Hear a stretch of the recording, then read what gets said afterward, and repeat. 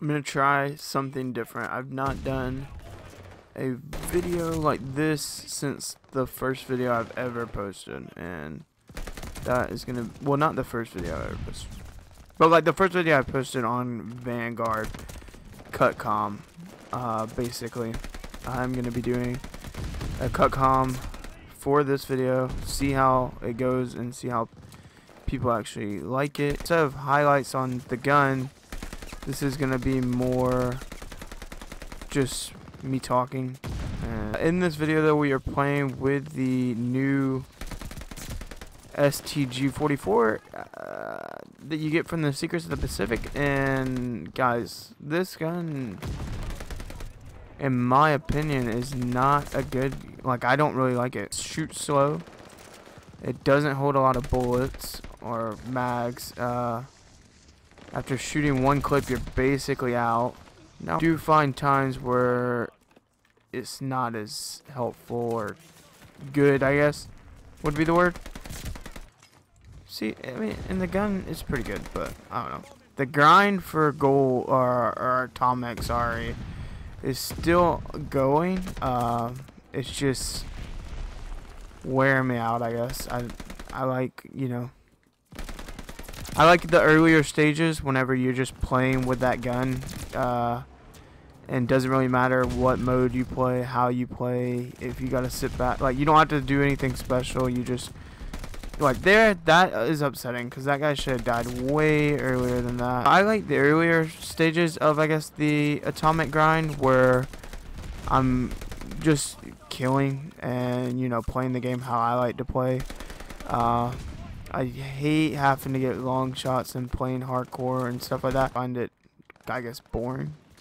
I feel like I'm waiting, and you can't play it in a pushy way because most people are sitting back in their spawns doing challenges and stuff. So yeah, like I was saying, I mean, I just don't find hardcore, I guess, pleasing to play. It's very, if I wasn't doing missions, I wouldn't play it. Sledgehammer put in hardcore game modes like this, like where you can play hardcore ship hoss. Do I think I'd play it more? No. Those, if I do really get atomic in this game, it'll be the first game I ever get like the mastery camo unlocked A, B.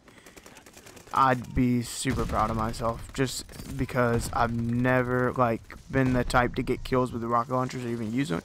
Usually the way I play these games is I find one gun that I'm super good with and I'll just only play with that weapon. Like, I won't ever experiment, won't ever try anything different or any of that, you know, assortment of things. So for me to be even trying to get diamond on ARs first is kind of weird because I'm pretty set on the MP40 being my favorite gun, but I never even use it right now because I got tired of, that was supposed to be my first gold gun, but then I got tired of trying to get it gold by doing the long shots. I wanted to get the STG 44 to copy an octane class that he had that I couldn't level it up fast enough, so then I started playing with the AS 44 just due to